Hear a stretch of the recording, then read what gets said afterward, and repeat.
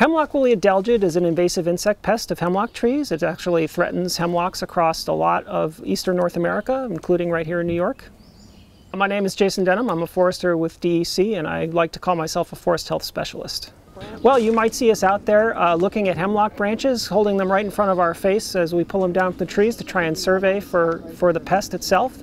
Oh, here's some good hemlock woolly adelgid ovisacs right here. So that's these cottony puffballs that are attached to the twig right at the base of the needle.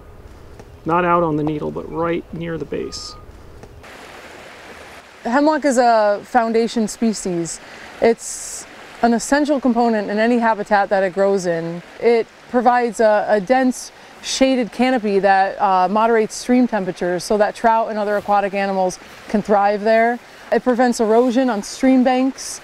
Along rivers, it also absorbs nutrients and other pollutants that come from, for example, agricultural runoff. So it absorbs a lot of those pollutants before they enter our waterways.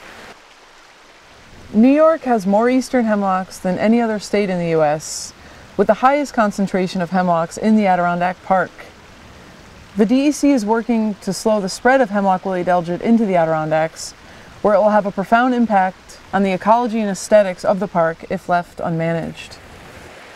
And look on the data sheet that for an entry that says DEC no tag. is working closely with partners both to track the spread of hemlock woolly adelgid across the state, as well as to work on biological control, which is simply just using natural enemies of a pest to help control its population, as well as chemical controls where appropriate to try and keep hemlock alive across the landscape. The chemical treatment for hemlock woolly adelgid is considered a short-term management strategy by DEC.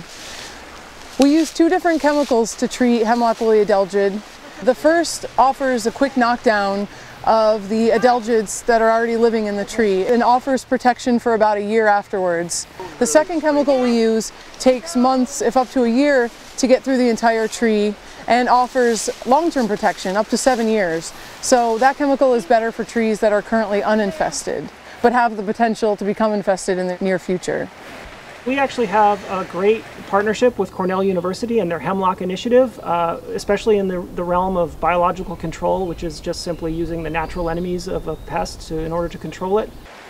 Biocontrol has been shown to be the most effective solution to controlling populations of hemlock woolly adelgid. A few more years of research are needed, though, until biocontrol efforts can be established. Right now we're helping to fund a biocontrol laboratory at Cornell, which is going to be raising species which are predators of hemlock woolly adelgid to be released right here in New York State. And they're also great partners for us in terms of monitoring the status of hemlock woolly adelgid across the state and reaching out to the public to help inform them and get more volunteer help. Like what we did at Prospect was just folks who are interested in can take a volunteer IMAP training and help to track and report occurrences of hemlock woolly adelgid, as well as a number of other invasive pests and invasive species across the state, and that's a great help to us. On this one. I think we have to get down closer to the water to find a bunch of them. By reporting new locations, you help us know where the pest actually is, and you may actually report a location where it would be important to take some sort of control or management action to slow the spread of the pest across the state.